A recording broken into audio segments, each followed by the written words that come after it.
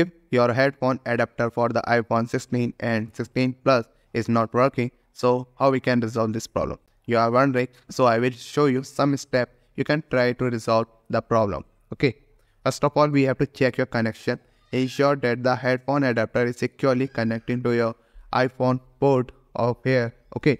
And that your headphones are properly plugged into your adapter, and sometimes a loose connection can cause issue. Okay.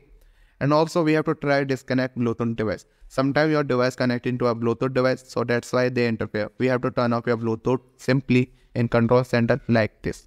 Okay. And also we have to clean your lightning port. Sometimes they have a dirt or debris in their port, so that's why you have to face the problem. Okay. And we can also try your restart of your iPhone. Press and hold this side button and the volume button at the same time. This slide appear. And now we have to drag this slide to the right side to completely turn off your device. After a few seconds, you have to turn on your device. Now see problem will be resolved or not. Okay. If not, we have to also test with another headphone adapter. Likely see it is working or not. Likely issue with if other one is working, so there have a headphone, old one have a problem. Okay. So that's why you have to check your other headphone also.